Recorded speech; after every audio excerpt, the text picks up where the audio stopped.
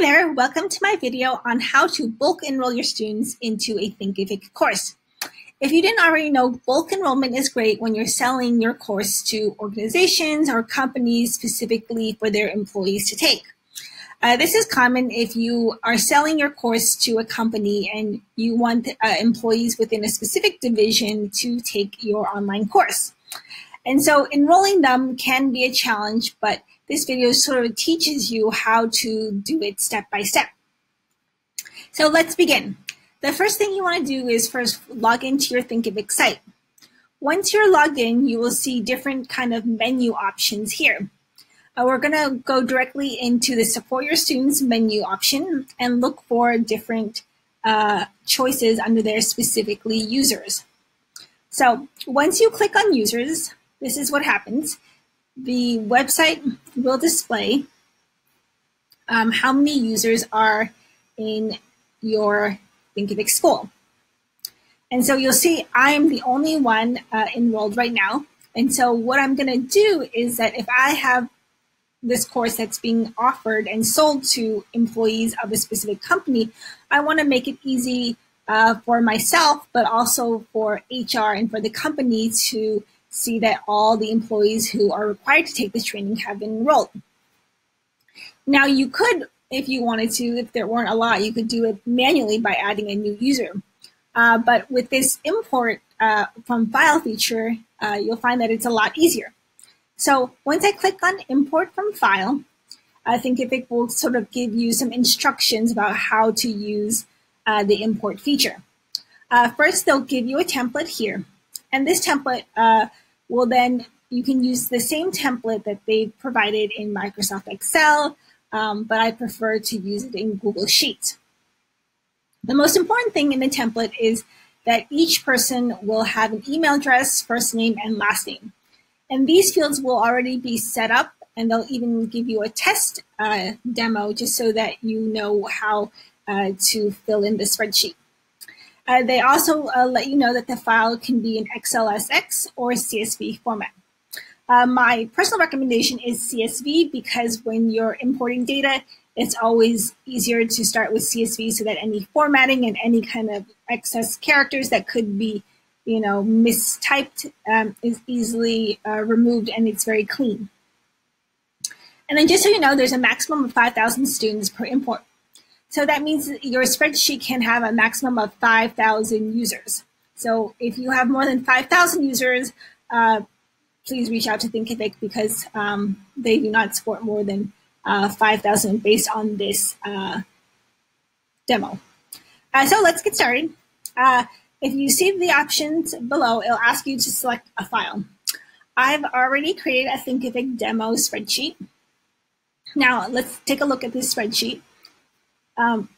This spreadsheet already is set up based on Thinkific's template. So you see there's a user email, there's a first name, and there's a last name. And they've made it easier for me to follow and import the names and emails by giving me a sample of jane@doe.com and the name of Jane and Doe. So if I want to follow that same process, then I can enter my name and my email address and then continue with the same process as well. So once HR gives you a list of names and their email addresses, then all I have to do is copy it into this spreadsheet. And then once it's copied and everything looks okay, make sure names are properly spelled, email addresses are also copied in correctly. Then you'll want to, if you're using Google Sheets, download this as a CSV. So I've already done this, so we'll just skip this step and then go back to the import section. So once I'm in the import section, it'll already say that I've already imported this file. Now, if this isn't the right file, I can always click on Use Different File and select a different file from either my computer. I can also select it from Google Drive, Dropbox, and or OneDrive. So Thinkific gives you multiple options. Choose the one that works for you. Some people prefer pulling their file directly from Google Drive or Dropbox or OneDrive, and some people prefer to keep everything on their computer. It's just a matter of preference. Although I do have to say cloud is easier because you'll want to have everything saved in cloud in case something happens to your computer. But that's just a side tip. Now, once my file has been imported, then I just want to pull the fields so that everything is matched up. This is really what mapping fields here is all about. So in the first name, I want to select the field that I'm going to match up. And so first name, I want to match it in my spreadsheet to this field of first name. So as you see, the idea is to, from a data and reading of the data spreadsheet, is to match this the way it is to what's in Thinkific so that they can pull the right names. And then so last name should directly be associated with last name, and email should be associated with email. And so you've already seen now that they've imported a few names. Now, you're probably wondering why there's only 2 names when I've added more names onto here, but the reason is because I added those names later on. So let's go back here, and then the option, since this is a demo, I won't, I want to uncheck this because I don't want to have them send an email to jane@doe.com, since that's just a demo email and that's not an accurate email. But if you were ready and everything looks accurate, you could definitely click, go back and keep this so that everyone who is in this imported file gets an email to sign up for their Thinkific account and to get access to their course. So once everything looks good, just make sure the names and emails are accurate, then you can click on import. So now 2 users have been imported. Now we'll just want to refresh our screen so that we can see the 2 names that have been imported. And so now, as you can see, the 2 names and email addresses have been imported. Now, once the names have been imported, what I can do is 2 things.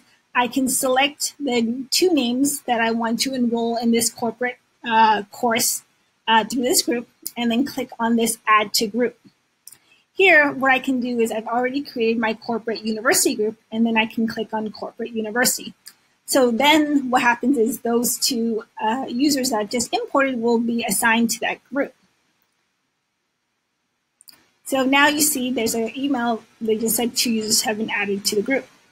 Now the other thing that I'll want to do on this is to, if what happens is, what if this employee that the employees that are required to take this training have to complete the course within 30 days because that's an HR requirement. And what you'll want to do is, okay, so now that I've added these users, what I want to do is click on their name and then make a change so that they can be set with an expiration date for their enrollment in their course. So once I click on the name, first I want to select the course that they will be enrolled in. So I'm just going to select, if this was an instructional design course that I was selling, then I would click on All About Instructional Design, just so that the system knows that I'm enrolling myself in this course as part of the corporate university group. And then since I want people to complete this as part of the agreement that I have with this company to complete this course within 30 days, then I can set the September 30th expiration date. And then once that looks good, I'm just going to click on Enroll. And now it says I'm enrolled in this instructional design course. And then I can go to the Groups tab to see that I've been assigned to this corporate university group. So that's just one way and a bulk way of adding and enrolling many users to a course that you're selling to a company and organization. So I hope that video helps. Let me know if you have any questions, leave a comment, subscribe, and thanks again for watching.